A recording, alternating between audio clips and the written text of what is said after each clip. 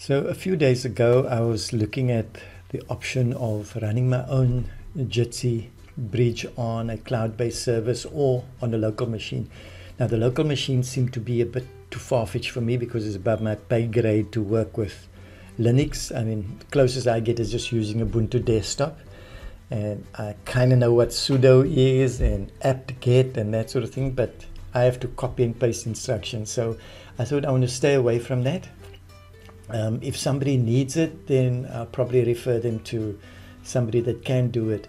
But I thought also that there has to be a cloud-based service, like with all the websites that I develop on WordPress.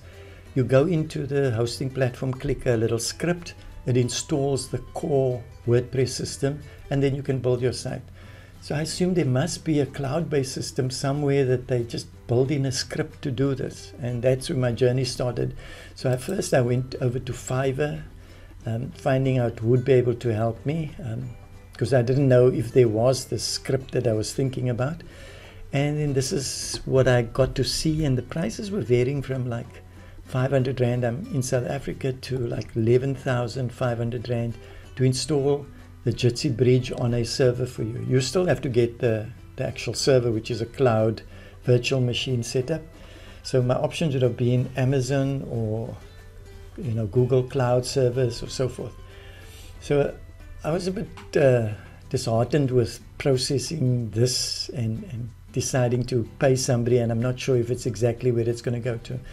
After a little bit more research, this is where I landed up on Cloud Jiffy. And how did I get to these guys? I was busy looking at YouTube how to install Jitsi, and this video came up here, installing Jitsi on Cloud Jiffy. Now I recommend you watch that. That's all I watched, and that got me into installing this.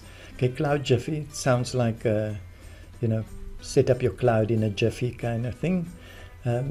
This is what it seems to me. It seems to be an Indian company. And I've got high regard for the Indians. They're really, in the software world, they're starting to become, excellent and great leaders, no matter what people want to say or think about it. So this company has a server in India, one in the US and one in Germany. I set one up. When you set it up, you have the option of selecting which of the servers. I chose the Germany one when I set up. And they have a principle of having cloudlets, which is like a virtual machine with certain parameters, and it dynamically increases. So you could reserve, say, one cloudlet up to 16. And it's just a slider in your back office. So when your machine requires more, on the fly it increases. You don't have to go tweak it, you're going to use so much now, you have to shift it again. You kind of give it a range, and it only charges you for the stuff that you are using. So it's actually a great model. Here you can see reserve cloudlets. You could say I want to reserve one cloudlet and have a buffer up to 16. Dynamic cloudlets means you just use what I need no matter where it goes to. And the nice thing, it's also prepaid, so you don't find yourself sitting with weird bills at the end of the period. So if you're going to be using the actual service a lot, say you set up an e-commerce platform on a virtual machine and there's going to be a lot of traffic or something, you can pop into your back end and just top up your pricing so that it keeps the things up and running. Okay, but that you can do research for yourself. So this was the process. I got here and watched that video, and then decided, okay, I probably wouldn't need Fiverr. Let me go in here and see what's going on. I went in, and man, initially it was a bit sort of, okay, where do I go? Watch the video again, just follow step for step, and it was pretty easy. So there's my server at the moment, and I mean, once you've got it installed, I'm not going to click this button. It gives an IP address here, and then from my domain I just go into my DNS settings, and I point from my DNS settings. I choose an A record. So you go in and you say add an A record, or you can go to your A records would be pointing to your current hosting provider. You can change that to the IP address that they give you here. And yeah, the other things to bind this to your domain, etc., that you'll see in that video. So this is what I did, and yeah, I've got the thing up and running, and I'm going to click here. This is my one. Like if you notice here, this is the open source Jitsi orgs free one that is actually funded and I think supported by the company 8x8, who's been an incredible supporter of the Jitsi open source community. They use Jitsi in their platform also, and they are, a enterprise solution provided to massive companies. That is 8x8.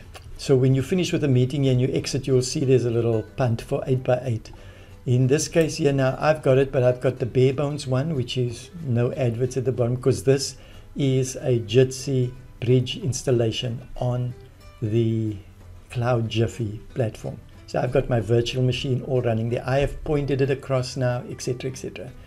So I mean, here if I type in my domain where it is, I don't want to just put it in here for privacy purposes, and / and the name of the room, then we'll go in as we would usually using Jitsi. Okay, so hopefully this gives you, if you're wanting to set up your own one, whether it's for your church or for your company, I think Cloud Jiffy is an excellent option as a cloud service, and the installation of the Jitsi meeting is just incredible, the Jitsi bridge story. Okay, so hopefully that makes sense to you and that helps you, and then you can get your own private environment. Even though Jitsi is extremely encrypted and powerful and private, you know now that you're having your own Jitsi instance running on your own cloud, and nobody's going to be able to interfere with that. So even if you have clients that you're setting it up for, you can set it up as a subdomain for their domain and then just link it to the Cloud Jiffy that you set up for them. So you can set up multiple, you can even do multiple instances of Jitsi Cloud conferencing service. You can create few instances and then just point the different domains of your clients to each one of them. So you don't have to open up multiple accounts. Okay, let me show you. Let's see. So in here, you'll just go in Marketplace and you'll go Jitsi.